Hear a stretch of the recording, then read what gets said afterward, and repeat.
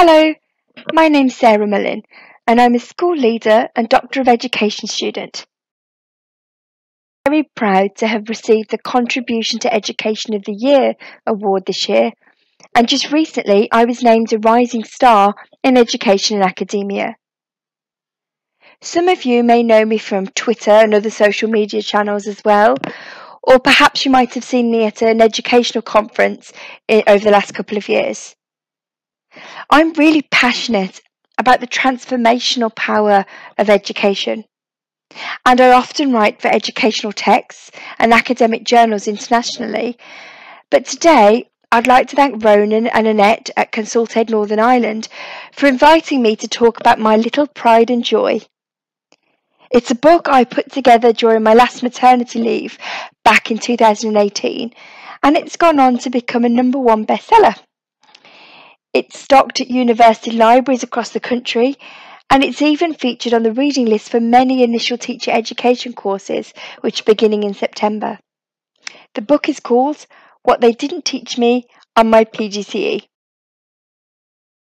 This is a very special interview for me, as I studied for my degree in Northern Ireland at Queen's University Belfast.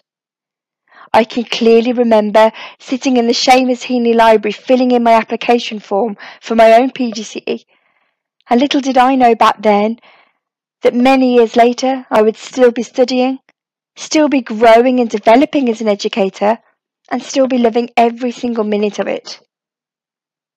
Being a teacher is the best job in the world. The PGCE and other routes into education really are just the building blocks which set us up to become teachers, preparing us for a career filled with limitless opportunities. I've been lucky enough to coach and mentor many students and early career teachers, and I'd often been told that I should write a book filled with all my own tips and advice.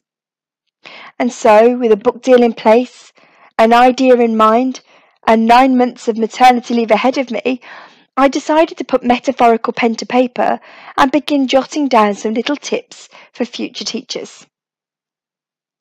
As an NQT mentor myself, I'd noticed that a lot of teachers entering the profession were rightly encouraged to read a range of excellent academic journals and course texts, but what I felt was missing was a book written by teachers doing the job day in, day out. A book written in a friendly, non-threatening, down-to-earth style. And so this is what I set out to achieve. I wanted to produce the book which I wish existed back when I was training to become a teacher. So, I launched a call for submissions on social media and collected over 200 narratives from a range of educators across the world who offer their heartfelt words of wisdom, their honest reflections, and even lots of laugh-out-loud anecdotes for aspiring student and early career teachers. We were all united in our mission to support, inspire, and even amuse you, the future of education. I edited well over 100,000 words in the fields of my granny's home place and the beautiful beaches of Portsalon in Donegal. Little did I know back then that less than 12 months later, I would receive a tweet from a Queen's University graduate who was reading my book in preparation for her own PGCE beginning in September. It was really a tweet that meant a lot to me.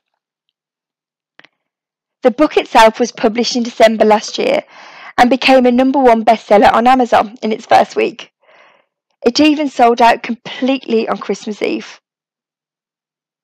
The feedback I've received has been incredible, and I would just like to offer a heartfelt thank you to every single person who's left a review, posted a picture of the book on social media, or recommended the book to another teacher.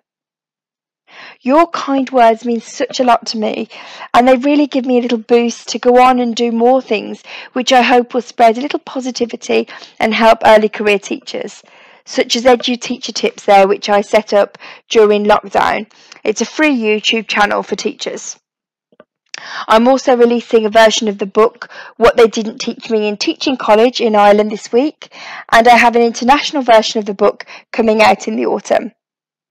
My next book, Chronicles from the Classroom, is a collection of stories about the little wins, wonders and woes of being a teacher, which should hopefully be released just in time for Christmas.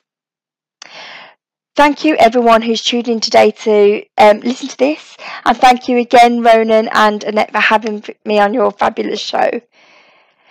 Please do reach out and connect with me on social media. I tweet a lot at Mrs. Sarah Mullin. I'm on Facebook by using the hashtag of the book as well, and I'm also on Instagram and LinkedIn. If I can help you with anything, please do ask. And I'm also back in Northern Ireland in February for a Woman Ed conference. So if you're around, please do come and say hello. Thank you very much for your time.